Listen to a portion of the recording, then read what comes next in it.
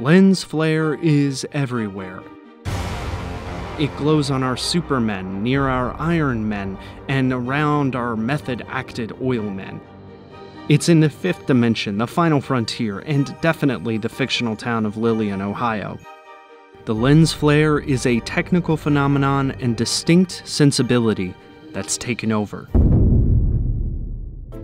Lens flares can get pretty complicated. There are countless lenses from the past century of filmmaking, not to mention the physics involved. But a movie fan can identify flare pretty quickly. The basics are that each lens has a bunch of parts, and when bright light shines at the right intensity or angle, it can bounce around in those parts. That bouncing produces a bright haze as well as lens flare. The flare's shape depends on how diaphragm blades, these things, close to create the aperture, which is where the light gets in. If they have fewer blades, you might get a hexagon-shaped flare. More blades, and it'll be closer to a circle. Anamorphic lenses have a different flare. They were designed with an oval shape to squish more information onto a piece of 35mm film. When they're projected out with another lens, it's in a wider format. And all that makes lens flares that can be like stripes of light across the picture. But these flares weren't always so trendy. For decades, cinematographers fought to hide them. When Greg Toland shot Citizen Kane, he and director Orson Welles innovated constantly. Famously, they used deep focus to show a lot of stuff clearly and at the same time. They increased the depth of field by making the aperture tiny and using really bright lights. So Toland coated his lenses with Vard Opticoat to reduce glare and lens flare from all that light, and it set a norm and a path for innovation. Lenses were constantly coated with new and better technologies that helped keep light from bouncing around and creating flare. It also set an expectation. To make an immersive, professional movie, you did not have flare, until a revolution in movie making changed it. In the 1960s, new filmmakers wanted to show their movies weren't made in a box. They turned to flare to capture a documentary-like look. Legendary cinematographer Conrad L. Hall's work in Cool Hand Luke was a rebellion that turned into a movement.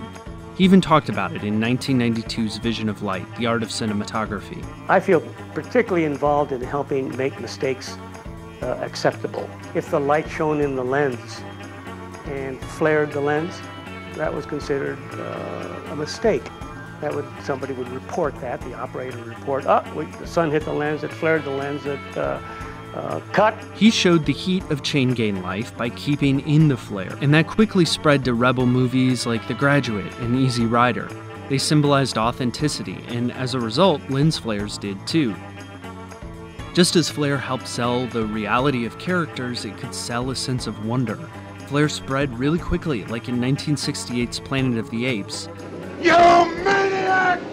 And later, Steven Spielberg brought it into Close Encounters of the Third Kind. Flare had entered the sci-fi and action canon. If early flare said, these feelings are real, now it could say, these spacemen and explosions are real too. And though J.J. Abrams gets slammed for his gratuitous lens flare use, its use as a tool of realism and wonder has impressed everyone from schlock jocks like Michael Bay to true artistes, from Sofia Coppola to Terrence Malick. Malick can't get enough. It's in video games, political logos, and maybe your phone's weather screen. Movies in the 60s had to prove they weren't made in this box, and in the 90s, they used lens flare to try to prove they weren't made in this one, even though flares become available with just a few clicks. Lens flare used to be a mistake you tried to avoid. Now, it's a choice you can't escape.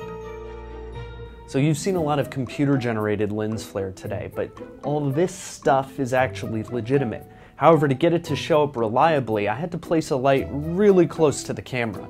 That's because modern lenses have a protective coating that's pretty good at stopping flare.